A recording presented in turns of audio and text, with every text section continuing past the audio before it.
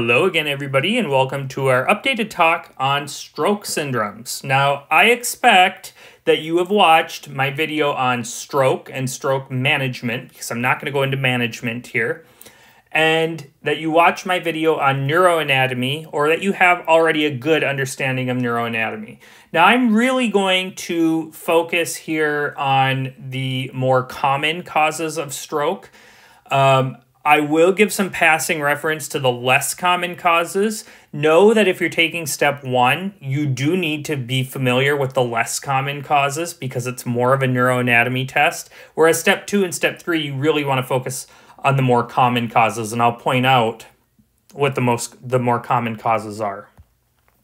If you haven't had the chance yet, please consider subscribing to my Patreon. You can get there by clicking the link in the description of the video or on the I button in the upper right-hand corner.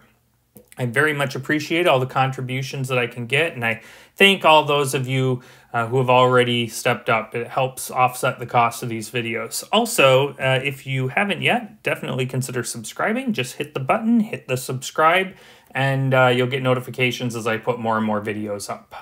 All right, so this is the fundamentals of stroke and TIA. I go over this in the stroke video. Most strokes are ischemic, a minority are hemorrhagic. Ischemic is due to blockage, hemorrhagic is due to bleeding. Always, if you've got a patient coming in with sudden focal neurologic signs, especially if they're older, your next diagnostic test is a CT, and it's a non-contrast CT. Now, that's going to be your next step after you stabilize them. So you have to make sure they're stable first. We get a non-contrast CT. Why? Because this will help us know if it is hemorrhagic. Okay, because if it is hemorrhagic, our next step is to call neurosurgery. Whereas if it's ischemic, we may be doing TPA. You do not want to give TPA to somebody who's bleeding. Okay, that would be a very, very bad idea. So that's why we want to rule out a hemorrhagic stroke before we go ahead with definitive treatment. So this is what you see on the left here. We have hemorrhagic strokes here. We have bleeding into the ventricles. This right here on the bottom right is a subarachnoid hemorrhage. You should be familiar with how that looks on CT. And then here on the right, we see ischemic stroke. Now, ischemic stroke can be very difficult to see, and often when you have a patient presenting with a new stroke within the last hour or two, you're not going to see anything on CT. It's going to look normal. It's not until maybe a day, 2 days, 3 days afterwards where you really start to see features of the stroke on CT. And what you see is hypoattenuation. So it starts to look a little darker on CT. So this area, for instance, right here is where the stroke is. Or this area, this is a little bit harder to see, but it's right here. Okay, hypoattenuation, that's what we look for. So can you see the hypoattenuation here? These are both massive strokes. So here and here, and I wish I had red, but all I got is black here. Okay. Now, this is the arterial circulation. I go over this in neuroanatomy. You want to know this cold, especially if you're taking step 1. You will get asked a question about this. Step 2 and 3, it's helpful to know, but you're not going to be asked to point anything out on a diagram. All right, the major regions of stroke are in the anterior circulation, MCA, ACA, and ophthalmic. And in the posterior circulation, it's PCA, pica, and basilar. MCA stroke is the most common stroke. It's going to affect the upper extremities more than the lower extremities. It also can interfere with language. So there are 2 types of MCA strokes, superior division and inferior division. I'll go into those when we get to that. ACA stroke affects the lower extremities more than the upper extremities. It also, that area is responsible for pelvic floor musculature. So if you have a loss there, you're going to have urinary incontinence. The ophthalmic artery is the first major branch of the internal carotid. It is commonly affected with stroke, particularly TIA, which is a precursor essentially to stroke. And so what will happen here if you have an actual stroke, you're going to lose vision in that eye. You'll have like retinal pallor and stuff like that. If you have a TIA, what you'll have is this temporary loss of vision in one eye, and then it goes away. The vision comes back. That's called amaurosis fugax. If you have a patient that presents with that, you need to work them up pronto. PCA. PCA is the posterior part of the brain where we have our visual cortex. So you're primarily going to have visual symptoms here. However, the PCA does supply parts of the basal ganglia, so you can have balance issues and cranial nerve dysfunctions. Pica supplies the posterior inferior cerebellum as well as parts of the medulla. And so you can affect cranial nerves here, particularly cranial nerve 10. We'll get into that. And then the basilar artery. We're not going to talk about this one. What I want you to know is that this causes locked-in syndrome. That's a quadriplegia where you basically lose everything motor except for the extraocular muscles. That sounds like HE double hockey sticks. Locked-in syndrome is very obvious. You just want to name associate that with basilar artery because that is a common question on step 1. All right, the MCA stroke is the most common. We can divide this up into 2 different types, a superior division and an inferior division MCA stroke, okay? So the superior division MCA stroke will cause a contralateral hemiparesis, and it'll affect the face and the hand and the arm of what we would expect. And then typically what you'll have then is a Broca's aphasia if it's on the left. Okay, so this will be difficulty producing speech. Now with the inferior division, you'll have, again, very similar symptoms. It'll be upper extremity and whatnot, contralaterally, but this will affect Wernicke's area. And Wernicke's area is responsible for receiving language. So these patients may be able to talk, but when you talk to them, they won't understand you. Whereas with Broca's area, those patients will be able to understand you, but they won't be able to produce speech. And when I say produce, I mean produce meaningful speech. They may be able to make noise, but they're not going to be fluent, okay? So both of these will affect the contralateral lower face and the contralateral body. It will affect the nerve that innervates the ipsilateral eye. That is cranial nerve 3. We're talking about extraocular muscles here. So because you're going to affect cranial nerve 3, what you're going to get is a deviation to the side of the infarct. Now, why is that? Well, that's because lateral rectus is working. So if we're losing this, we're losing this, we're losing this, that's gone, that's gone, that's gone. All we have is this.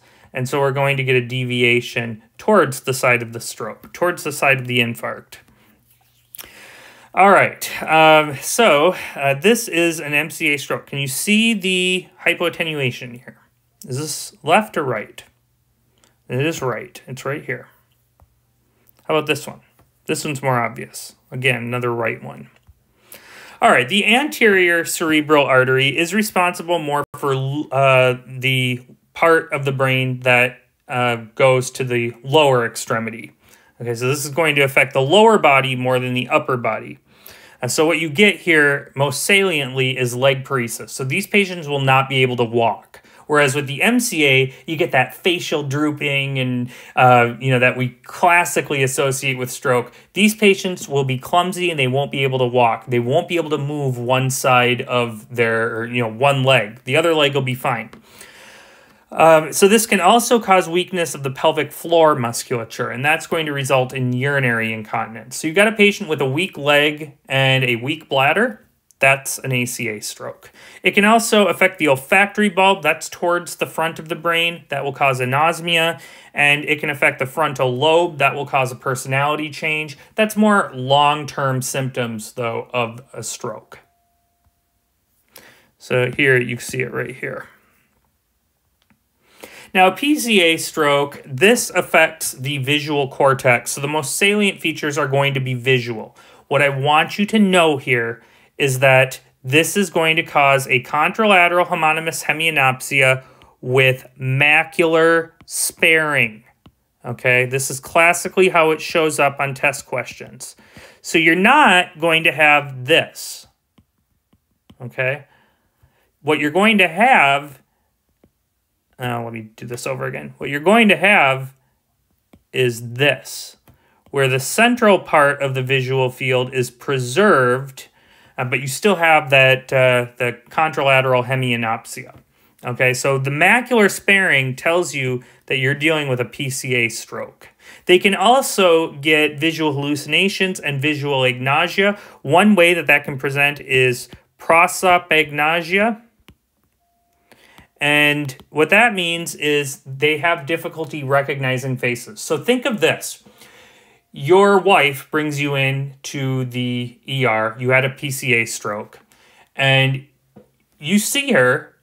You can see her, but you don't know who it is. You can't recognize her face. However, if she starts talking, you'll say, oh yeah, that's my wife. I can hear her, but I don't recognize that woman standing in front of me. That is prosopagnosia, difficulty recognizing faces. They can also get this just general visual agnosia where they have difficulty recognizing objects. So you can show them a picture of an apple and they can say, yeah, it's red. It's kind of, I don't know, ovular shaped. Or they may see an orange. It's round, it's orange, but I don't know what that is.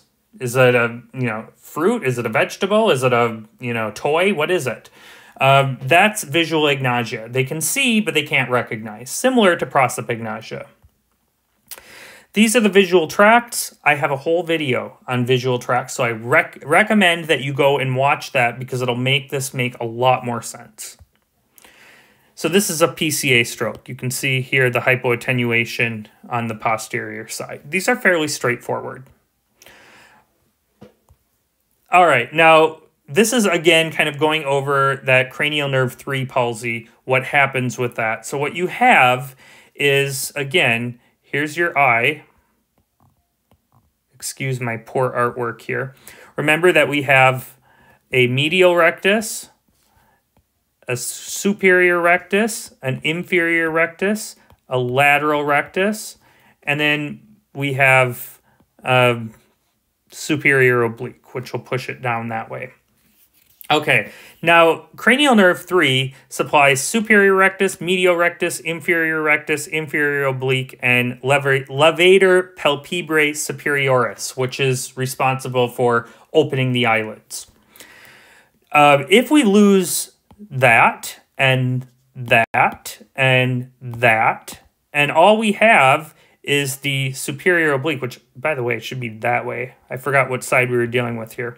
Okay, so superior oblique pushes you down and out. If we only have lateral rectus and superior oblique, then what you're going to get is an eye that's down and out.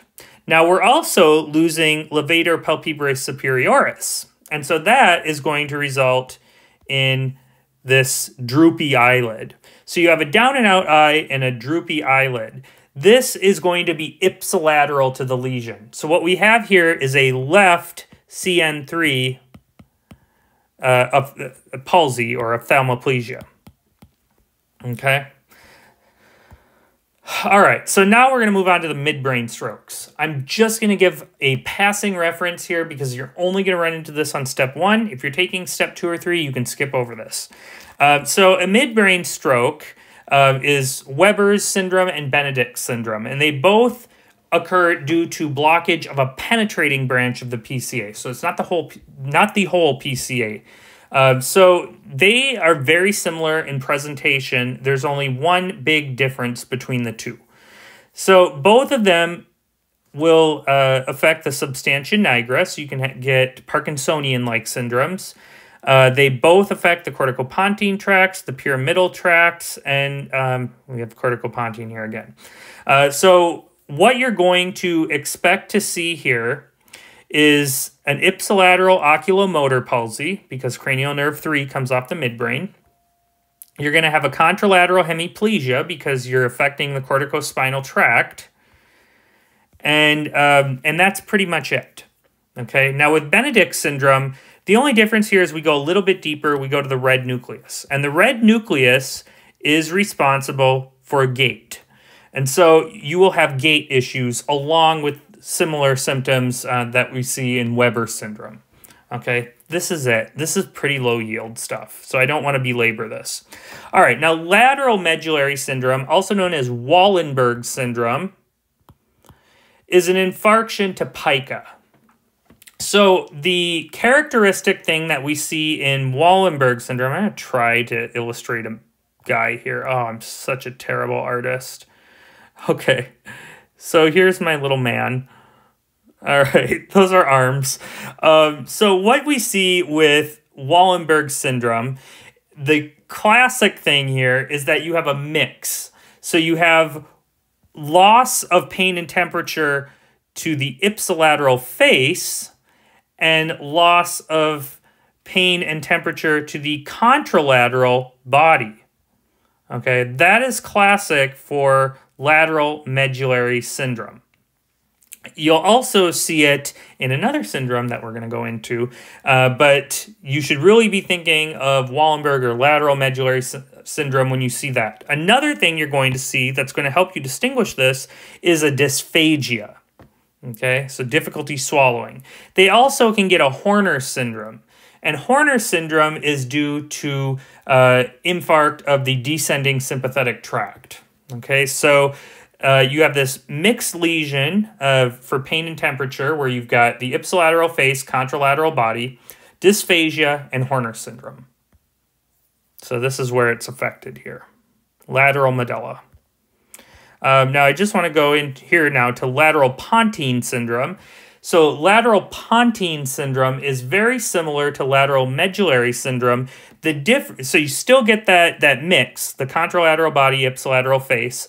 You can still get the Horner syndrome, but here, rather than having dysphagia, we get a central hearing loss. And that's because this affects cranial nerve 8, not cranial nerve 10 so much. So you'll get a hearing loss and a nystagmus. So that points to lateral Pontine syndrome as opposed to lateral medullary syndrome. And this is due to an infarct of the AICA as opposed to pica. Okay, now if you want to know more about these things, I have a sweet little mnemonic. This looks like a lot, but watch this video. I have this mnemonic for brainstem lesions, and it'll really help you with Weber syndrome, lateral Pontine, lateral medullary, and then medial medullary, which I didn't go into, and cerebral Pontine angle syndrome, or cerebellopontine angle syndrome, which this mnemonic will really, really help you. If you're taking step 2 or 3, don't worry about this. If you're taking step 1, you might want to go take a look because you'll get some pretty useful information out of that mnemonic. And if you know that mnemonic, you'll ace all your questions there. So this is just a recap of kind of what we went into. The last thing I want to point out is lacunar stroke. Lacunar strokes are deep vessels, so you can get a pure motor stroke. That's the most common. You can get a pure sensory stroke. So there are a number of different ways that lacunar strokes can present, but they're quite different from the rest. And they are fairly common. So what you really look for here are isolated focal signs that don't really fit with MCA, ACA, PCA, etc.